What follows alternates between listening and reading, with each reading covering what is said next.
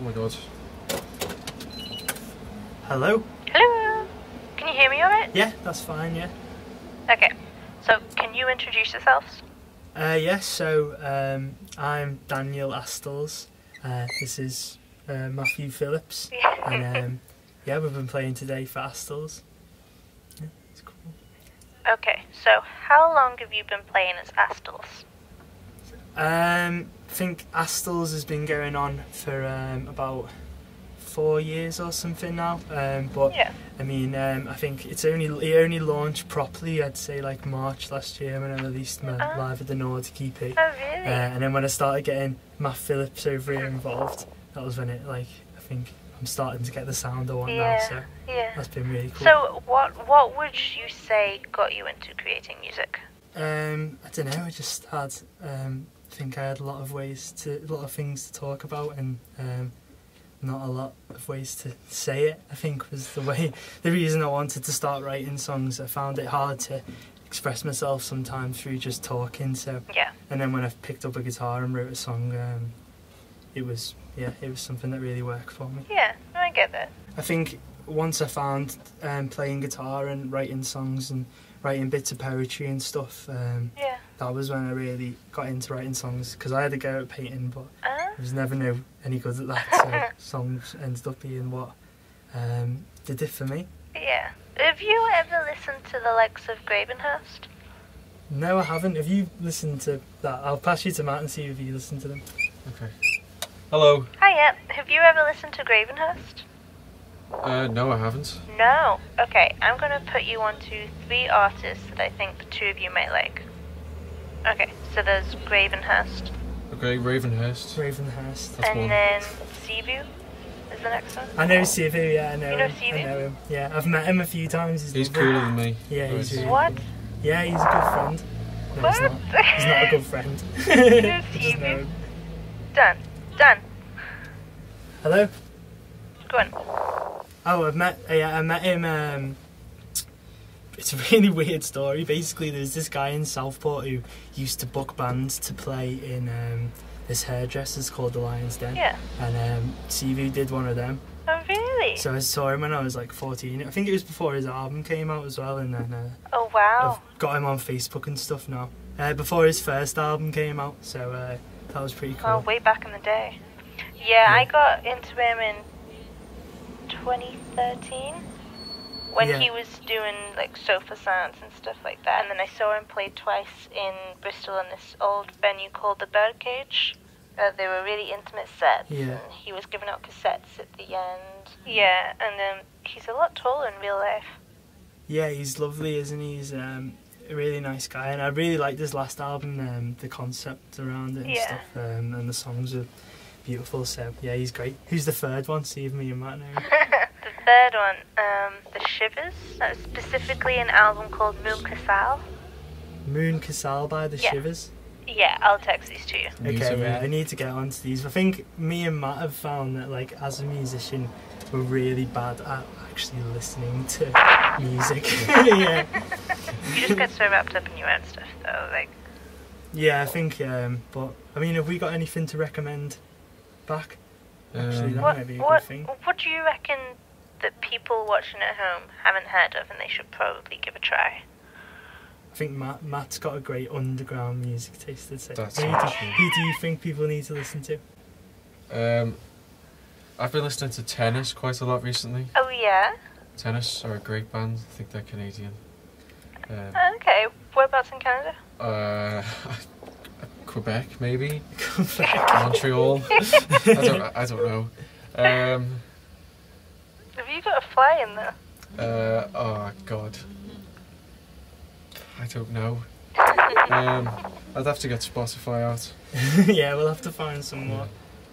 I think there's a lot of good Liverpool bands, but I'd probably say Bill Nixon is my favourite new artist. Yeah, Bill. Nice. And did you meet through Soundstation? No, I met him in West Kirby.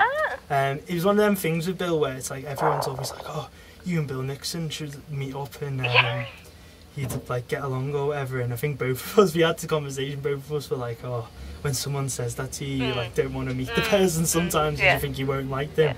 So then when we both met each other, we were like pleasantly surprised and been best friends ever since. I'd say. Aww. So bit of a love story for you there. Aww. All right, Matt. How did you get into playing the cello? I was whipped and beaten as a child. No, my parents encouraged me to play the cello, and I'm very glad that they did. I mean, they encouraged me to play music anyway, but it's good parenting. The choice was there, and I kind of knew about the cello a little bit. So I always wanted to play the cello. I grew up playing the violin, but I always wanted to play the cello. Yeah, it's bigger. It's bigger is better, you know. I was one of those. I played a purple violin. Oh. Hated that move. Ooh, you were that one. You can't. You have to be a good violin player before you get a purple violin. Yeah, that's true. You have to what? Be a great violin player before you get a purple violin. I'll tell you what. I was all right. I was a soloist and a first violinist. Oh, nice.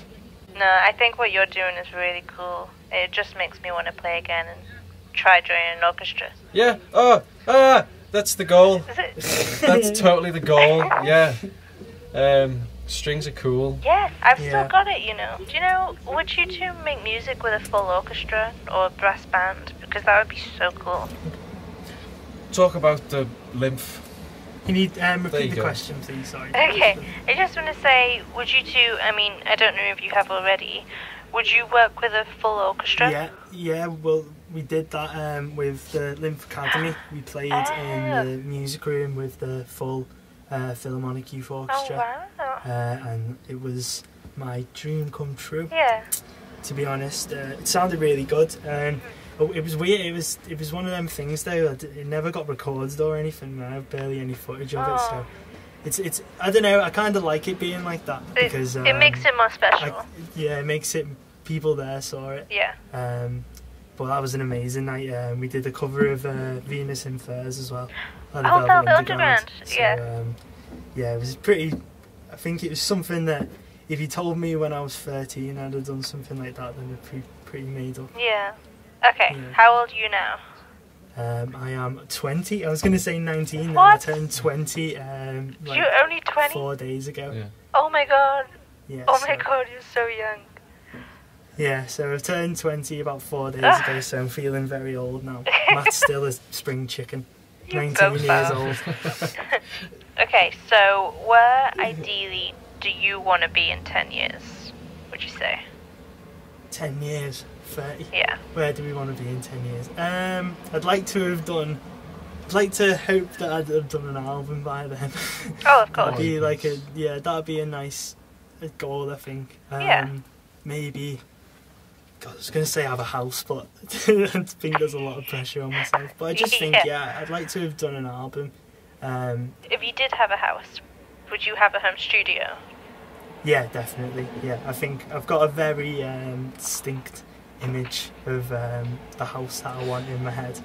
And it definitely includes a home studio. Yeah. What about you, Matt? Where do you see yourself in 10 years? Oh, in 10 years' time when I'm 29, just turning 30.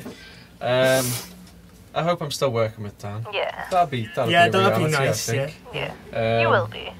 I quite like to play in an orchestra. Yeah.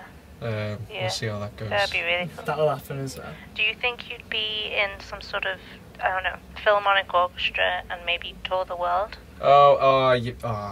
Well, it'd be nice, but you've got to get into that from a very young age.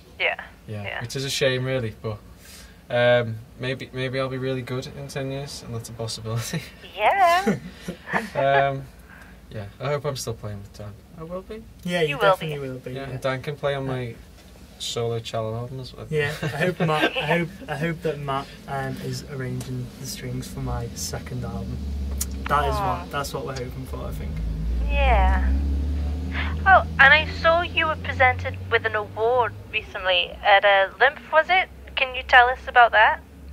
Oh, yeah, so this year I won the Spirit of the Lymph Academy Award, which is, I think it was explained to me as it was given to people who show like dedication and love for music in Liverpool. So that was really nice. It was a big surprise that even my mum was in on, which is really strange. Like I got told to just come to the festival on the Sunday, and then next thing you know, I was on the main stage. Yeah, so it was a big surprise. That's really sweet. Yeah, well, I got told I was doing an interview for something or other, so I put on like quite a small shirt, smaller than I look right now anyway. But it was really nice. I think all the people at Limp are great at nurturing talent, and it was really nice to be awarded with something like that. Fabulous. Well, we're gonna wind down. It's an absolute pleasure to having you on. It's been great. We've had a lot of fun. Oh, I'm glad. So can you tell everyone what song you're playing for K2AV's Band in a Box? So this song's called Greyskies, and it should be coming out soon. It might already be out by the time you see this video. It could be. So yeah, thanks very much. And where can people listen to your stuff online? You'll be able to find it at Astles, which is ASTLES, or Castles without the C, slash Facebook, slash all the Twitter, socials. and all the usual malarkey. Well, thanks again, and I'm gonna say bye. Yeah, thanks very much. Bye. Bye. Bye. Thanks for having us. Bye. Every night, every day, everybody caught in the rain. Who am I meant to say? Every dream in your head, you let it down, let it get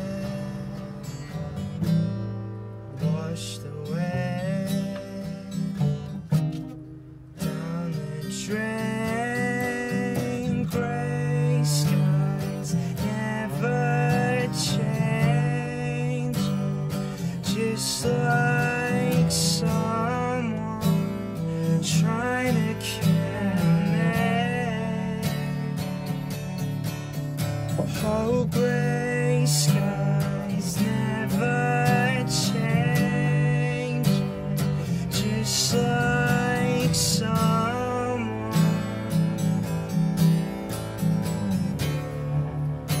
I think there's someone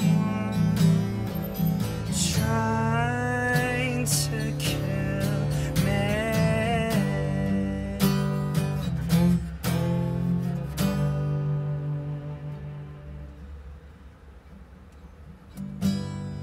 Every mind is nothing more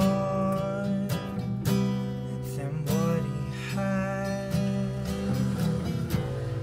done before. Know what he'll be, it's what he sees in grey skies, never changing, just like someone trying to kill me. Oh, grey skies never change, just like someone.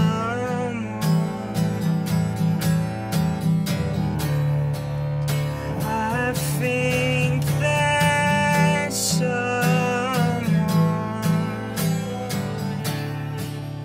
there must be someone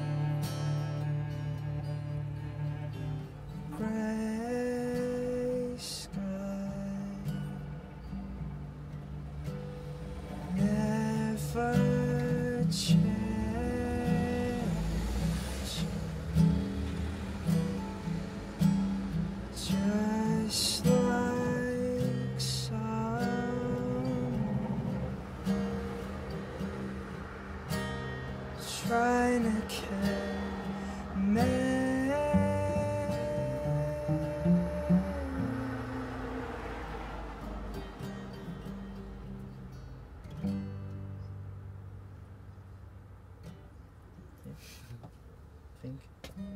Definitely. Think maybe. Do you reckon we just swerve the end?